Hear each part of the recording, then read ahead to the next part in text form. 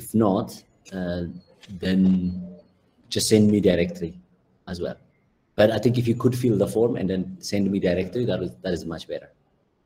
I think just the form is maybe Nardos or anyone, if you can share, that would be great. Okay, awesome, thanks. And also this time you will start with the machine in AWS, and hopefully we will also arrange somehow you will be able to use from there AWS CLI, which is just to be able to access a few more options, like in particular in the next week. So there will be a continuation of the same similar project, but with the problem set different. So while it's going to be very similar, front end, back end, Kafka and Airflow schedule, but this time it is for language. But next week you would basically start. I mean, we'll introduce in the middle, and we'll put the challenge document in the same folder. But that one is for developing trading in cryptocurrency, for example. And you will be mostly focused building a pipeline for multi-users, like in any trader, to be able to backtest. So what concept of backtesting, whatever, we will introduce some tutorials, but it's kind of, you will be preparing ability for any investor, you call it, or any interested person to be able to backtest. And in order to do that, there will be some elements that are very similar with this one, but you add a few things, so we'll come to that. Anyways, has anyone, as Nardos was asking, has anyone read the documentation? I think I've heard earlier also Mohammed was saying that he must have looked at it. And so anyone else who wants to explain their understanding of current week project, basically this week and next week project, but this week's project as it's outlined in the project document.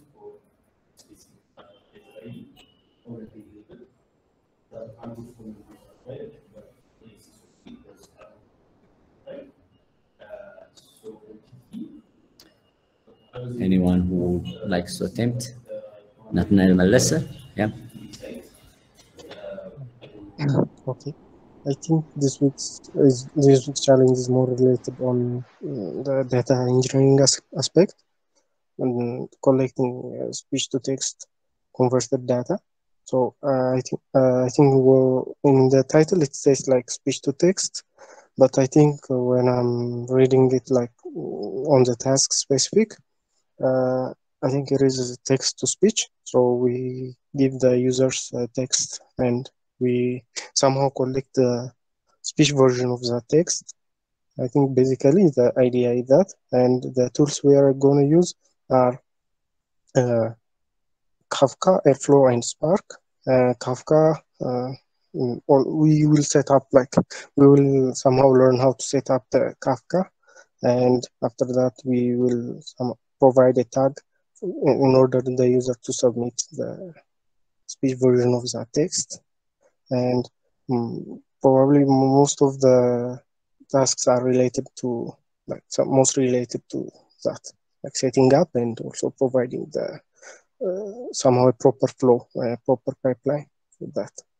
Yeah, thank you.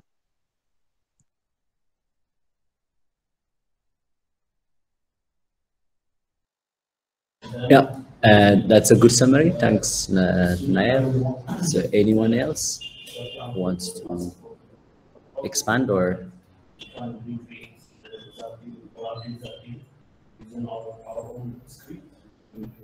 So I think we can just, in the interest of time, I will just walk through. I think that's correct. It will be, so in principle, so there might be some texts that are left referring to week 4. Let's say if there is, that's because in the past, there was also another in week 4 or week 5 that people had done actual, like you did much more slightly different. You did much NLP from actually the version of prompt engineering. And in the past, we were also allowing people to train their own network. And there will be probably an opportunity in week 11 where actually you do some kind of image similar to the NLP, but also machine vision related stuff. But in this case, it's a data engineering project, as Nathaniel is saying, and the element is to try to set up, or like put it this way, if you were now to collect a lot of the language models really depend on the amount of data. And, you know, English is very, you know, you can now speak to everybody, including Alexa, you know, kind of Google, OK Google, like Google Assistant, and many others, because that's basically, English has a lot of training data. But if you are not trying to do the same thing in some language like, you know, Swahili or Amharic or Oromia or Tigrinya, other languages that are in Africa that are less represented, then you basically don't have that much data. And the basic data you can find actually out there and open for your training was 20 hours of data. You know, 20 hours of data is very nothing. Just as comparison, Whisper, which is now the language model that was open licensed by OpenAI, that was trained on 680,000 hours of data. It, of course, has so much for different languages, but that's huge. Now think of it this way: if you now want to collect data and you want to, let's say, people to read a text, so of course you can't ask most people in a normal time. You can try, you want it in sentence forms, or by maximum, let's say, a couple of lines, or maximum a paragraph, so that you try to understand, to be able to reliably have a certain a text corresponding to a speech. You know, it's kind of, because you have to align them. You know, which text corresponds to which speech part. So you're trying to collect. So usually people do it in a sentence, and within a sentence, you know, the error rate is gonna be smaller, at least, you know, when you are matching, stretching and stuff like that. So now, let's imagine how much, when one sentence, how long does it take? So for example, if I'm reading one of the sentences, this week, 10 Academy is your client, and this is basically about 30 seconds or like that. So let's say in 1 minute, a few sentences, 2 sentences, or one long sentence, right? Now, how much 1 hour means? So that's just that 1 hour, basically 60 of that.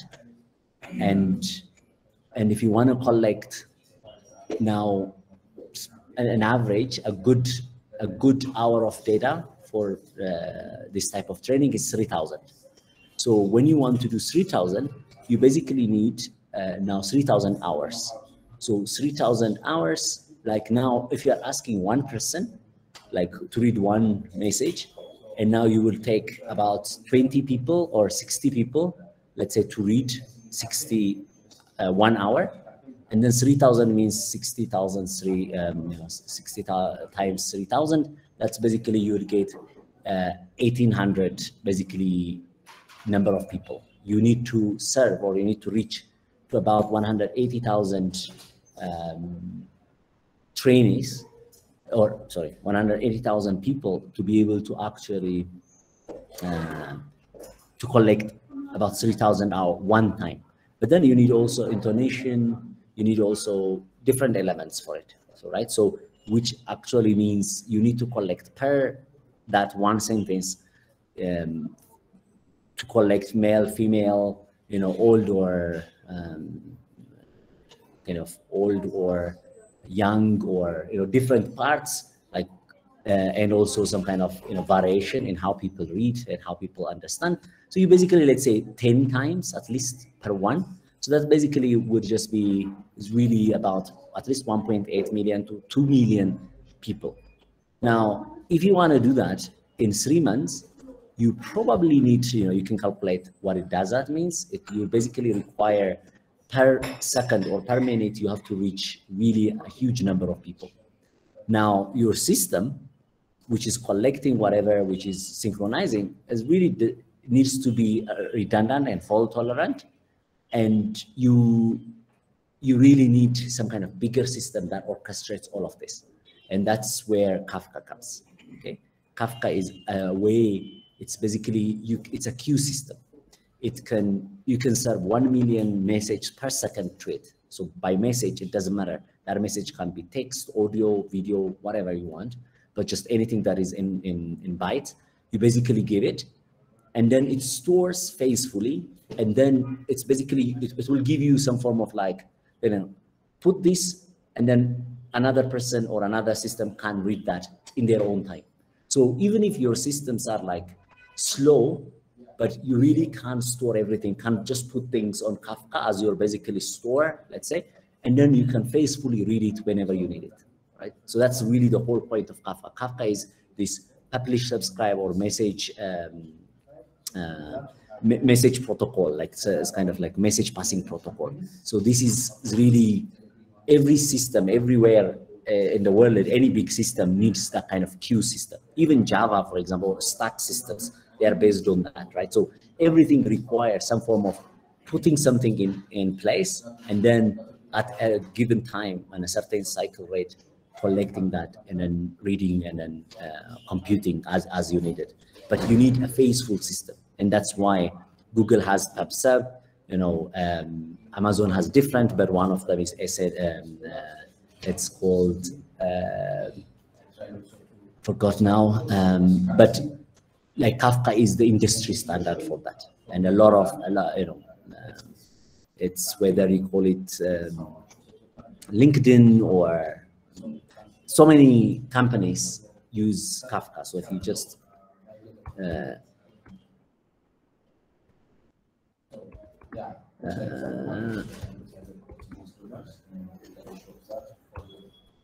so if you look there's basically almost every big company, 35% of the Fortune 500 companies use Apache Kafka. That basically means, you know, there's so many big companies that are using Kafka, that rely on Kafka, okay? So that's what you are trying to set up, and then to build around it. So that would be a central piece, but then you will build a system around it. And that system, basically you have a text that you wanted to serve. You expect about, let's imagine in 3 months, you want to reach about 3 million people. So think of that system. So you want to be able to reach 3 million people can use your system and be able to get a text, and then they read, and then the audio actually then returns to your server, and then the server will basically be able to kind of first do some kind of checking whether this is correct, and that one you can do in different things, but and then the audio together with the tag, in this case the text tag or the sentence that they read, you basically store it in S3 basically, or in a form of data lake, right? So the data engineering task is trying to set up some kind of labeling mechanism, data labeling. In this case, the text is being labeled by speech. That's what you're trying to do. And, you know, everything is here, and this is a group work, and the data is there, you know, and the client is us. Let's say 10 Academy wants to do this with a good system. It will basically be in the future power different under-resourced languages through by building whatever you build, by extending them to try to really get more training data for different African languages. And the different things, you know them, I'm not just in the interest of time, and you know your groups. So basically the bold means like the group lead, or that means the spokesperson for that group in any, whenever we want to communicate, or that person needs to really make sure that everybody is working and kind of is represented and all that. And this is also, all of the users in that group are also in one machine. So your machine will be referenced by this. So that basically this is a URL you'll connect. We'll send you also a little bit of guide on how to connect. And hopefully today we will set up the machine, and you must be able to connect. Everybody, at least a few people, at least the lead or a few people from that group must connect, and they must have the knowledge about it. And so the instructions are, you are working, we might help you to install Kafka, and we might give you just how to interact with it. So you probably will build more on using Kafka and learning about Kafka's building around it instead of installing it. So let's see, just that this afternoon we'll update you in the tutorial about that. And your work is you create a Kafka. So in this case, create Kafka cluster means you learn about Kafka cluster if the cluster is created and given to you the access.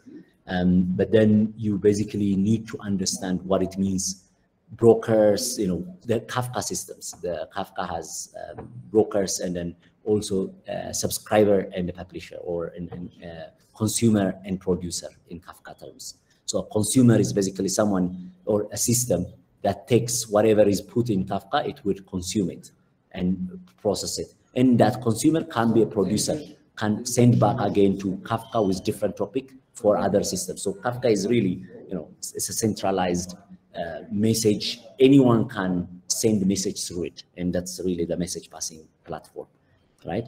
And then you would use Spark, or you would try to form how to process also a parallelized. Spark is basically, especially PySpark, it's a parallelized version of a distributed version of Python. You can do, things that you will not do normally in Python with PySpark, and its ecosystem is very strong in the industry, especially in the data engineering stack. It's a big deal because most of the time we are talking about big data, and in big data areas, you really cannot load things in memory because you have for example, if you think of GPT-3 was trained on 400 gigabyte of data, and they can't fit it in memory. So you must distribute and handle that.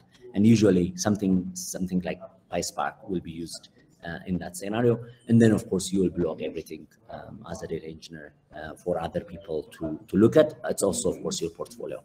The tutorials, this is the introduction to Week challenge, and then there will be later by Azaria on Kafka, Airflow, and Spark, just the introduction. And then also, because you would be using some kind of orchestration, you and Stasia would be tomorrow on Airflow and dbt, and then also in the afternoon, Nardos and Azaria would, especially for those people who are not that familiar or that not from the software background, they would talk about accessing APIs and creating APIs. And particular, they will allow you to play and feel through Postman. And Postman is just, you would easily be able to interact with APIs using Postman. And then, on Wednesday, there will be on setting up Kafka cluster EDDR. Even if we set up, he will take you through how it's set up, as well as also just different elements. And then on the front end, what is, how to build mobile and web app frameworks, which is also because we will ask you in week 9, there will be another Web3 project that we ask you to build a mobile app for basically a Web3 project. And that one uses either Flutter or anything. So you start learning about, expecting what it takes, between web apps and mobile apps. And then on big data with Spark, Rahel will be hopefully giving you a tutorial on Thursday. Okay, so the references are there. I think there is extensive reference, hopefully, but of course you will also be sharing. Any one question, because I have another call to go. So I will allow Azaria and Nardos, Anastasia and Didier, if they are there, they will continue if you have more questions. But one question I can answer and go. Nathanael? I have one question. You mentioned, there will be verification or checking of the audio part, public audio. How would that be performed? Sorry? A high-level description, how we are going to do that. So the audio will be recorded in the browser. And so you would, in your web app, you would basically record the audio.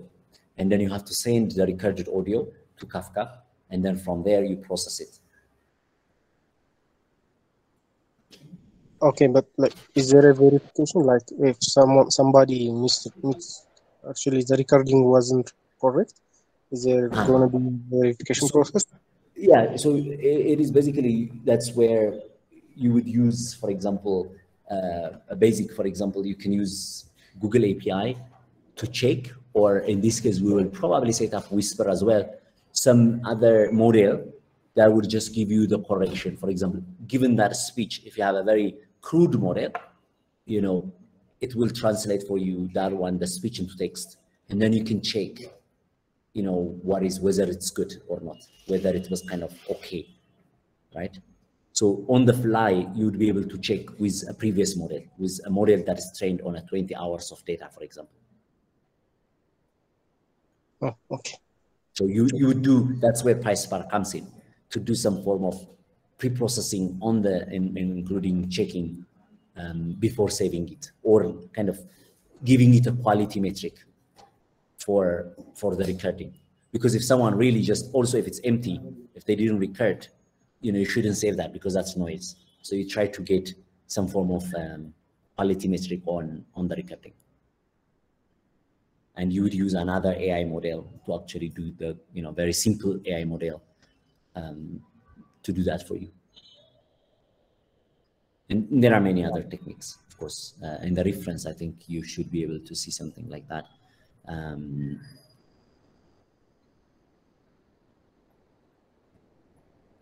So training data on machine learning, it's,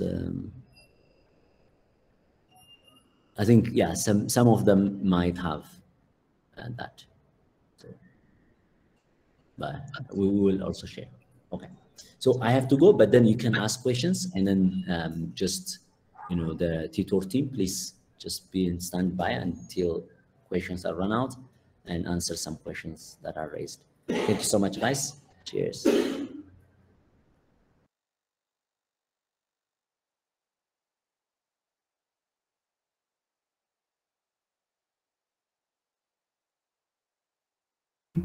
Okay, so does anybody have any more questions?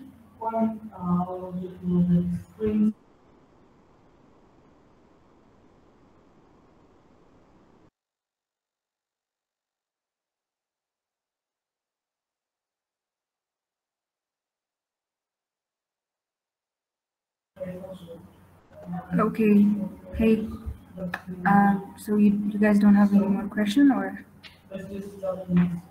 Yes, okay, go ahead.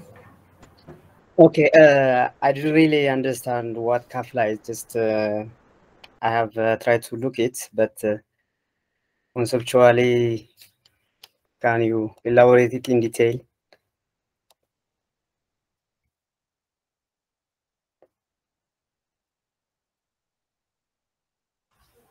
Okay. You want to come, Marcus? Okay, go ahead. Yeah, so what Kafka is, it is just a streaming platform, right? So the architecture that you're going to be building right now, like I mentioned, is the publish subscribe model, where there is a specific publisher and there are one or more subscribers to that specific topic, right? I think one favorite example of mine to use for Kafka would be, yeah, you'd have a radio station, right? So that radio station might have multiple shows that are, multiple broadcasts that are going to air on different intervals, right? So from this example, you have the radio station, which you can take as the publisher, and you have those different topics on different sessions, or like different divisions, right? Like it may be a sports division, it may be a politics division, it may be those different divisions. And so that radio station is going to be publishing different things into those different topics, right? And anyone else who wants to listen to any of those specific broadcasts can actually consume the content, or can actually listen to the content, right? So it gives us this single structure where you will have where you might be able to, where you might need to have like maybe a notification system and those multiple microservices that are working together, and it provides this single block by using this topic-based topic-based division to give you a single platform to actually publish and subscribe to and from, respectively.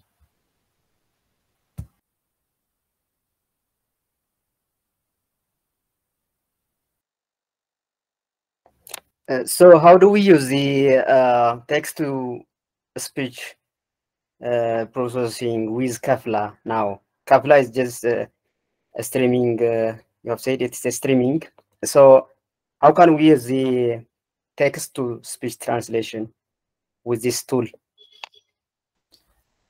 Okay, so like one simple example would be there are users that are going to be recording audios, right? So at the end of the day, an audio is a stream of bytes. So Kafka, at the end of the day, what you can do is you can publish those stream of bytes into Kafka. So for example, you'd have your user interface, which would take in, which would actually, okay, so yeah, which would actually receive an audio from the user. And that user audio is then produced into a topic. And you would have any other application, any other backend application. It might be a machine learning model that wants access to that audio. It can actually subscribe from that stream. It can be any other thing. It can be that quality check Nathaniel was talking about. It can subscribe from that stream. It can, so they can subscribe from that single entity, which is encapsulating everything, right? And so from that is one flow from the user, where the user is, in this case, a publisher, and any of your backend applications are the consumers of that application, right? And so another case, what the user is actually going to be recording is the text that is shown to him, right? And so that text can be found in maybe a file storage in your backend service, and from that you can have a simple application that will take that file and actually produce it into Kafka, and your front-end application can consume that text from Kafka and show it to the user, right? And so the user can actually be both a publisher and a subscriber at the same time. So it is having that flow of that publish subscribe model that we want you to keep in mind throughout the week.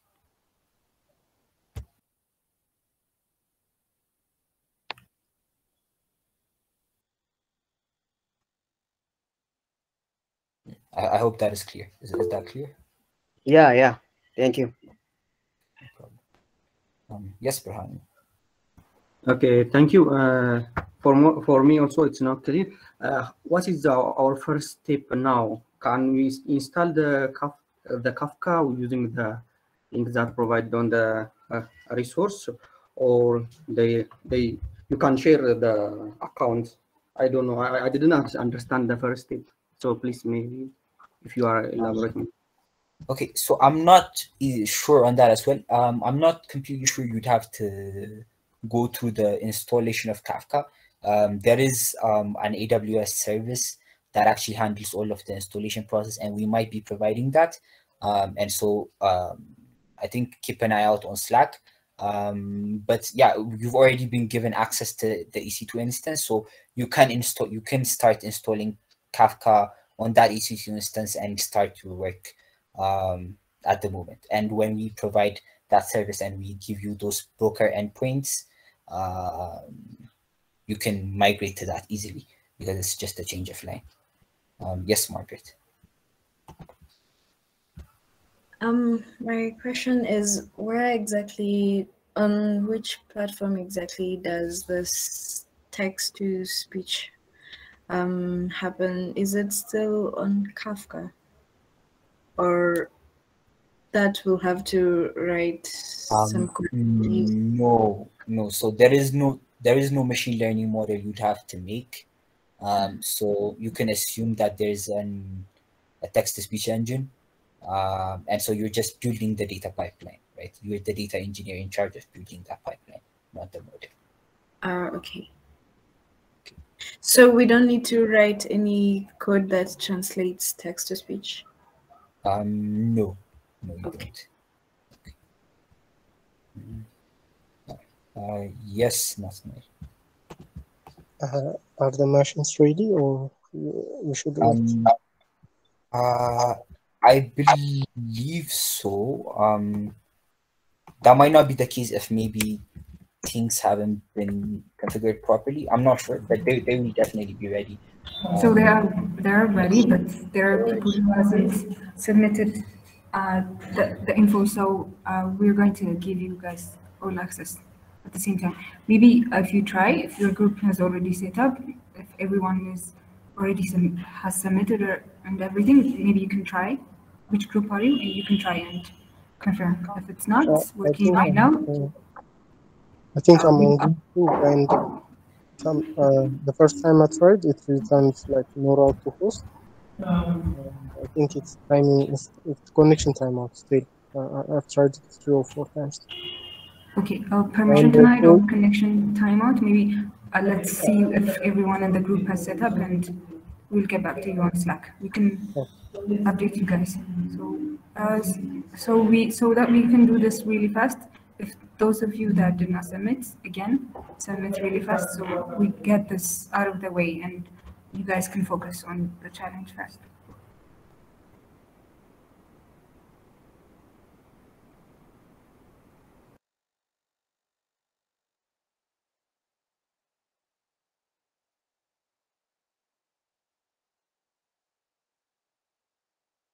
You can keep asking if you have more questions.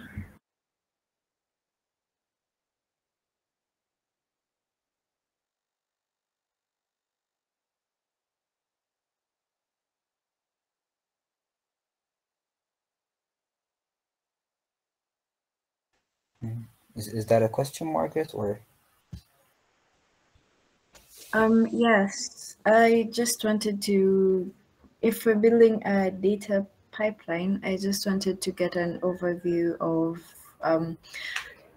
the design pipeline, like from start to finish, where, yeah. Does my question make sense? Yeah, I'm not sure. Nardus, correct me if I'm wrong, but I think that's one of the tasks for you to actually complete. So yeah, I believe maybe on the report there should be a submission regarding that. I'm sorry, what was the question? I did not get that one. Margaret? It was the design pipeline for how we're going to create the pipeline.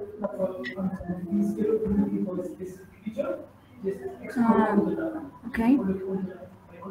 Just the design flow or the flow chart. Oh yeah, okay. Is it on the submission? You mean on the submission? I'm not sure I get your question. I haven't checked the submissions yet, but okay, yeah. Yeah, that's the case. Yeah, you're definitely going to understand some of the components that take place while you build on the project. But yeah, keeping in mind that just the general publish subscribe model and yeah, going along the challenge, you'll definitely have a clear understanding of what you're going to need to do. Yeah, but the basic thing is the front end is there, the back end is there, and Kafka is in between, handling all of those interactions between those components.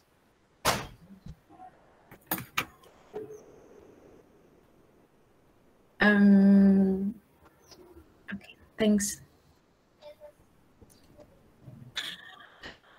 Yeah, Mohammed? I have a simple question. So basically, we are using the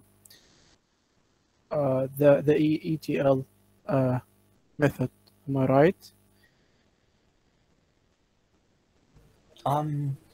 Okay, so the text corpus is already extracted.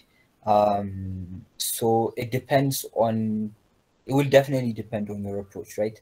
So from that extracted data, if you're doing a transformation and you're loading it into Kafka, yes, it will be the ETL process. If there is any loading process that happens where you're simply dumping things and you're doing some transformations later on, you'll be using the ELT. So it depends on the approach you decide to follow. Okay, thank you. No problem.